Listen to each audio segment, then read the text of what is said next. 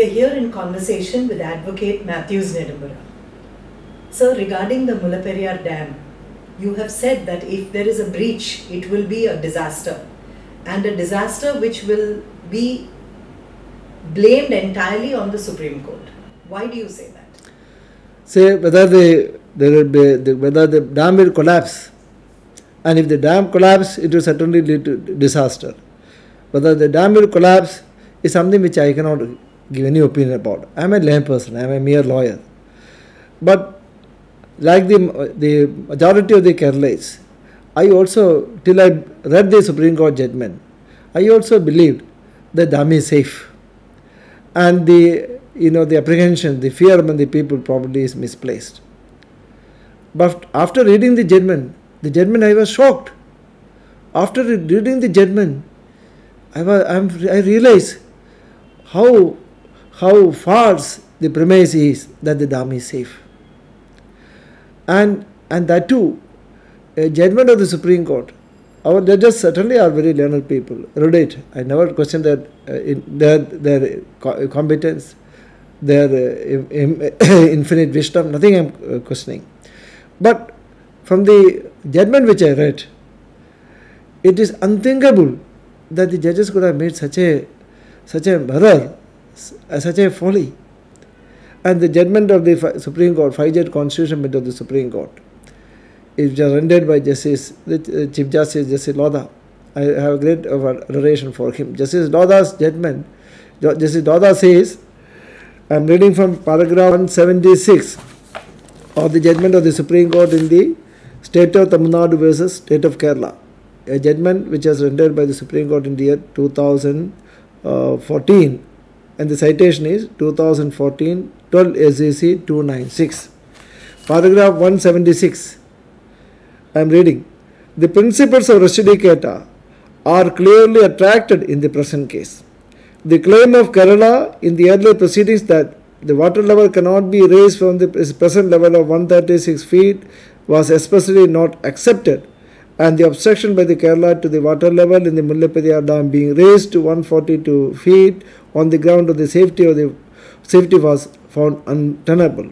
The judgment dated 27/2/2006 of this court thus operate as a res judicata in respect of the issue of the safety of the dam by increasing its water level from 136 feet to 142 feet.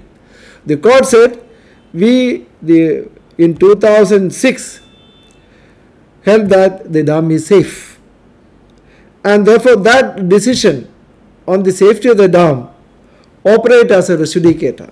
The common people may not know what is the meaning of the res judicata.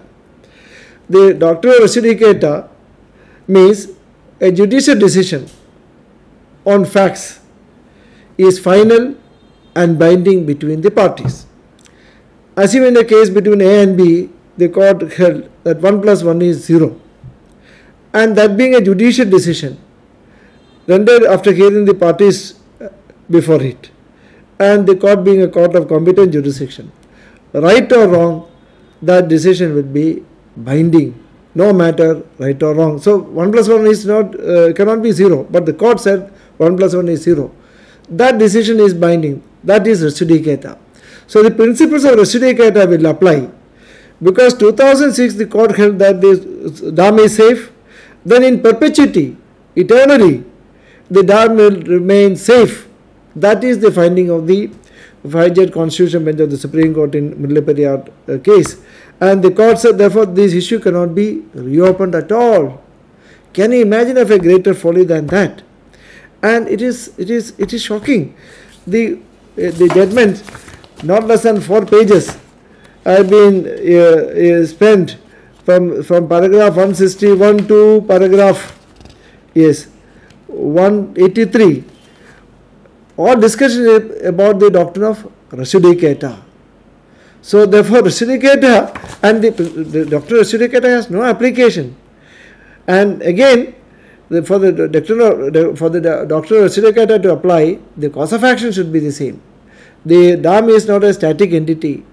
With a minor earthquake, rain, flood, everything can change the scenario. And this is the greatest folly. of the 2014 judgment, and because of that, the Kerala government had to keep they cannot proceed further with this program to construct a new dam. And now, let me refer to the other judgment of 2006, Mullaperiyar Environmental Protection Forum versus Union of India. So in that case, that was rendered by a three judgment. The court held that assume that the Mullaperiyar Dam collapses. So even if it collapses, the entire water will flow through the river Mullaperiyar 56 kilometers and will reach the Idukki Dam, and the Idukki Dam can contain the whole flood water. And I am reading from that. One sentence, let me read from paragraph 30, page 657 of the judgment. And lawyers can certainly refer to the judgment 2006 3 SEC 643. And the court says, I am reading only one sentence. This also shows that assuming the worst happens, more than 11 TMC water would be taken by the Idukki Dam. A million people stays on both sides of the river, in the Periyar River, and they will all be washed away. And in case today in 2006 Idukki Dam was maybe half full, but the scenario today is different. Today in 2018 the shutters were to be opened because of the unprecedented rains. And today is what, in May, and today in Kerala, Cochin received a cloudburst, 10 centimeters of rain today has happened. If something of the sort happens, so the principle is, see, the dam, I am nobody to say the dam may collapse, no, but the aspect of which I wanted to point out that if the dam collapses, the floodwaters will not follow the dicta of the Supreme Court judgment. It will not flow exactly through the Periyar River to reach the Idukki Dam. It will follow the law of gravity. It will straight flow down, and from a height of 2,200 feet down to the foothills of the Western Ghats.